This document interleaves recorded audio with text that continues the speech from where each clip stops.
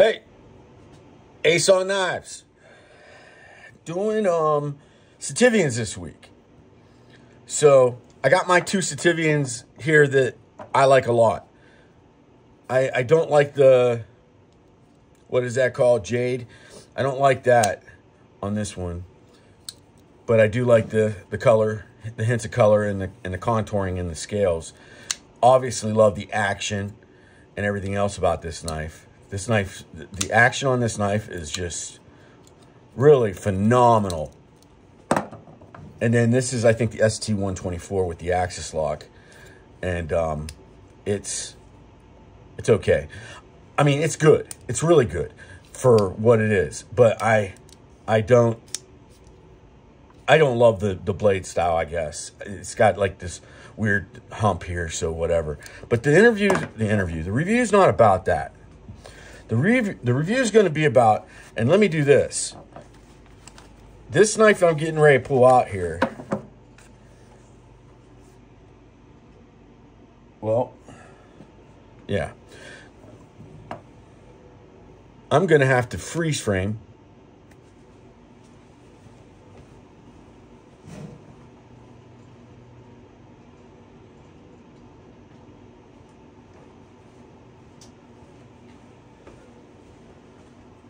I'm back. So that knife right there is going to be a contributor to this review. This just got real busy. Sorry about that. Let's put these away. I can put this away now because I was looking for my crag. Normally I keep my crag in my top 8 knife roll, but it got bumped. So now we are going to address what's in this box. Now, this knife blew me away. Whenever it's the ST138. The size of this knife is crazy. It's got 14C28N steel. So now this is sitivien week. So most of the sitiviens that I purchased are going to have the best blade steel I could possibly get on a sitivien. I tried to stay away from the D2. I tried to stay away from the 9.8CR, that stuff. So this has got good blade steel. Now, I was really surprised by the size of that stinker. It really caught me off guard. So I believe my crag is as big of a pocket knife as I want. I see these guys and they got these big old, I don't know, hockey puck looking knives, and the blade comes out and it's like a big old chunker looking thing. Yeah, no bueno for me. This is as big as I go, and I like this knife a lot. You know, it's the CJRB crag with carbon fiber and all that. It's got the AR, RPM 9 steel, whatever. So this is the ST138. It's got micarta, and this micarta is very textured.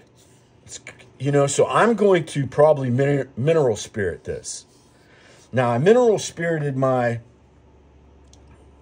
Guys, if you recall, I did a review on this knife, and I cut myself, as I typically do. There was a drop of blood right there. Mineral spirits took it away. Mineral spirits will give like a kind of a wear to your micarta without ruining it. It just kind of, and it cleans it. It cleaned that blood spot right out of that micarta on this penguin. All right, let's get to it. So this knife right here is just crazy. Can you? So it's got this like black stonewash kind of thing going on all the way down to the flipper on the blade. It looks to me so much like a like a utility knife.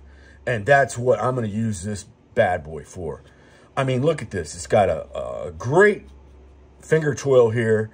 This knife was meant to get down to business. Now, is this a comfortable grip when you choke up? No, because this is so fat right here, and it's making my pinky feel like it's left alone. Yeah, I don't like that. So if it was me, I would have maybe done something a little different on the grip so that you could get a good handle on it. But man alive, side by side, that's a big knife. Now, it's not that much bigger. See how, like, what I was talking about with the handle, though? CJRB, they knew. They were like, hey, but their finger choil is not as big as this one. It's not as comfortable either. I like this pocket clip. It fits. It fits the knife. You know, so this thing is on bearings, and watch, it just drops, and it drops solid. Let me shut my mouth so you can hear it. Yeah. I like this knife a lot. I mean, it is not something that I would like carry like for, you know, for any kind of event or whatever, like out. It's not that kind of knife for me, but this knife is going to be on my workbench. Ah, coffee. I love coffee. Yeah. I think this is about the coolest thing, and it is the ST-138, and it was $29. With 14C 28N steel bearings, micarta. It's not a deep carry pocket. It's not reversible. So it is what it is right there. Sorry, lefties. But the drop on this thing is really great, man. It's fantastic. Yeah. So let me throw one more knife that I had out, the Penguin, next to this. That should help. And then let's get one more knife out that all you guys like a lot. The Rat 1. You know, because the Rat 1 historically is taller than most knives in this whole EDC pocket knife world right now. It's a pretty tall knife. Yeah, so yeah, I really like how it's fitting in there. I do. Okay, so let's get this crap out of here. We just did our size comparisons. And let's show you a close-up of this knife right here. Guys, I think it's really cool. I think it's super cool. And the action, it's just centered in this fat little compartment. The flip action's so easy. I haven't tried any other flips because this is such a, yeah. It's a heavy blade, guys. The detent is really not probably strong enough for me to get a reverse flick, so I'm going to stop. Yeah. Guys, try this ST-138 out. If you're looking for a pretty chunky bad boy to work with, I think this would be a fantastic work knife.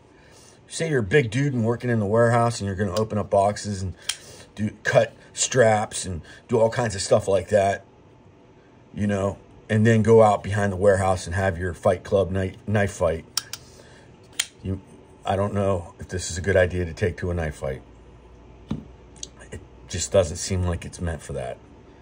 All right, guys, I'm out.